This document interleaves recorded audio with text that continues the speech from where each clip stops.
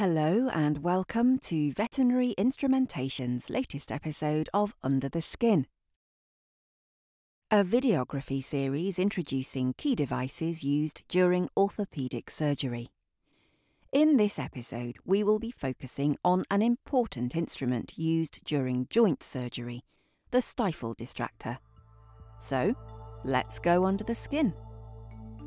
Stifle surgery is one of the most commonly performed orthopaedic procedures, and it often involves inspection of the joint space. The Stifle Distractor is a key device for joint inspection, designed to facilitate access to and visualisation of the inside of the joint space during open arthrotomy. This device is designed for atraumatic insertion into the joint space. The smooth crossover of the tips when the device is closed ensures that the device can be inserted without the risk of iatrogenic damage to the joint surfaces. Correct positioning of the device involves placement of one tip on the intercondylar notch and the other tip on the tibial plateau.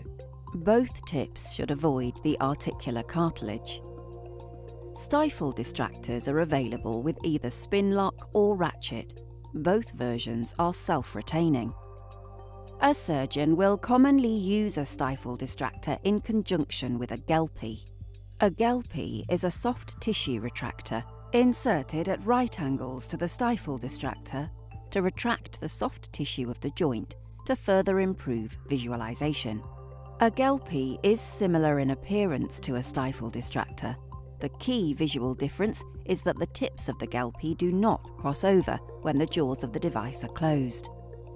Stifle distractors and Gelpis are available in a wide range of sizes from VI, making them suitable for use with patients from the very large to the very small.